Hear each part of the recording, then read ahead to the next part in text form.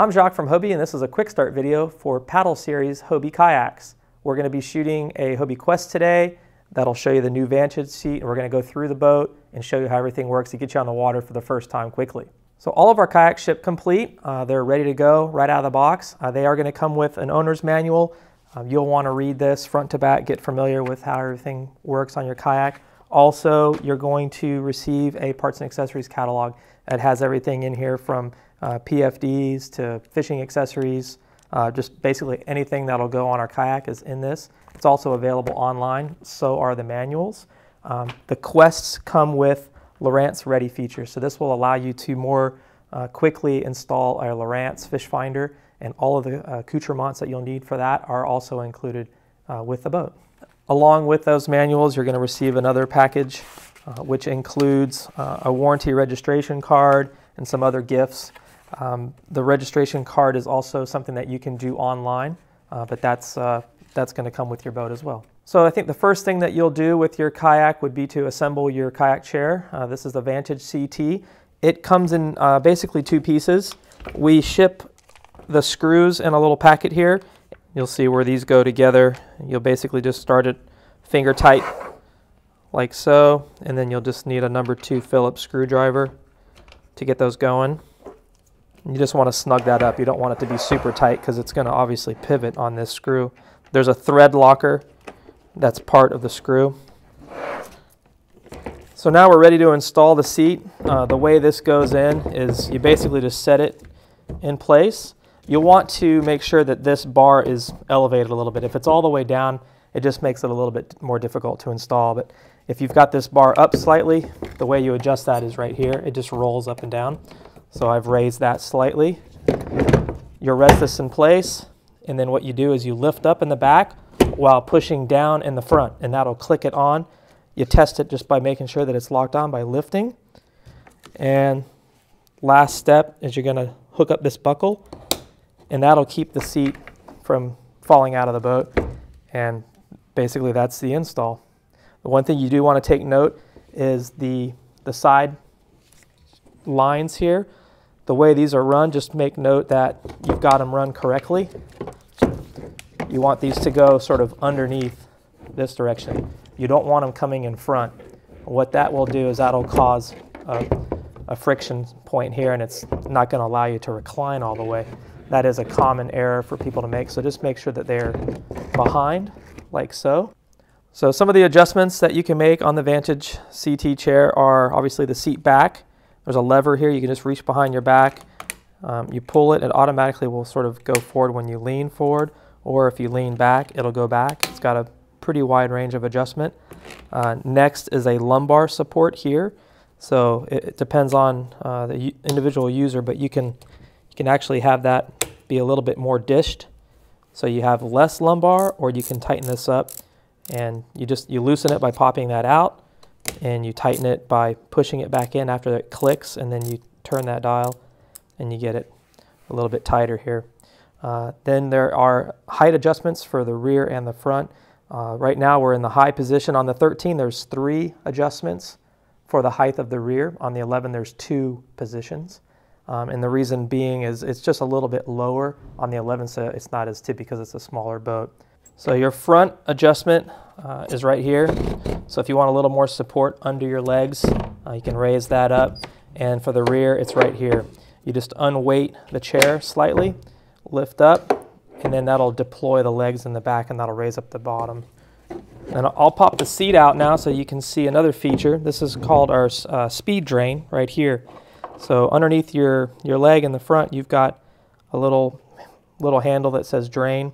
When you pull that, that will evacuate any water that's in the seat pan area down the drain. And then if you uncleat it, there's a bungee here that closes up, so that'll keep any water from coming in.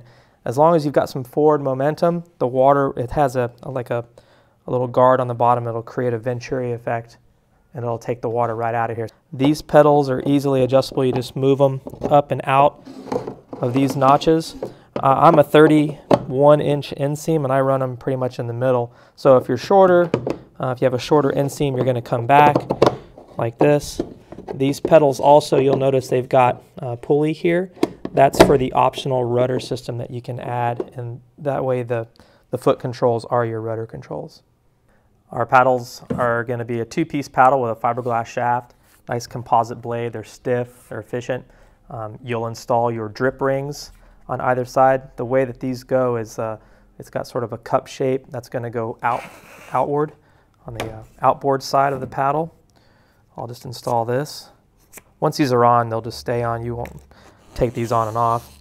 You don't want to go all the way out to the edge. You want to kind of stay up a little bit. The point of these is to keep the water from dripping on you. That's why they call them drip rings. And you'll just install the paddle like such. There's a little push button, and that's a centered equal paddle, or you can feather it for more advanced paddling. There are two paddle holders on either side, so depending on where you want to rest that, you just put it on the side like that, lift the bungee over the pad eye, and that holds it in place. All Quests are going to come with 3 hatches. There are 8-inch hatches in the center and the rear. The way these operate is they have a handle that you just turn 180 degrees, and it pivots open on a hinge. It's got a nice water seal here. It's an O-ring seal. The kayaks are also going to ship with gear buckets, so you can put different gear and whatnot here. The way these install into the hatch is they basically just rest on this ring inside, and it allows you to close the hatch still. And on the front hatch, it's got a large opening. This is kind of more molded into the kayak. There's also an accessory hatch liner that you can buy for the front of your kayak if you want to keep everything in one area. Otherwise, things can kind of move around in the hull. It's really up to you. And you'll always want to keep your hatches closed and locked when you're on the water. So from the back of the boat to the front, I'll just cover some of the things that are included. The Quests are going to have a replaceable wear guard on the keel, on the back of the keel, which is nice. You got your drain plug here. You always want to make sure that that's tight, just hand tight. You don't want to use any tools on that because that'll crush the O-ring. You've got carrying handles front and rear. Your rear cargo area is really large. You can put a live well back here. You can store your cart. Speaking of carts, they actually use these rear scuppers, and that's where the cart will come through. You see your Lowrance ready scupper there. Kayaks come with these scupper plugs, so if you want to keep the water from coming in, you can use these. It's up to you. I usually leave them out because I don't weigh that much, so the water doesn't really come in. It's got molded in rod holders in the back. You can add all sorts of rod holders like Ram Rod, Scotty. There's all types of accessories that you can add along the deck area here as well, and that's in our parts and accessories catalog. Again, you've got the center hatch, you've got bottle holders, you got side carrying handles. And the Quest cockpit's really roomy. It's got this great center stack here that you can add like electronics.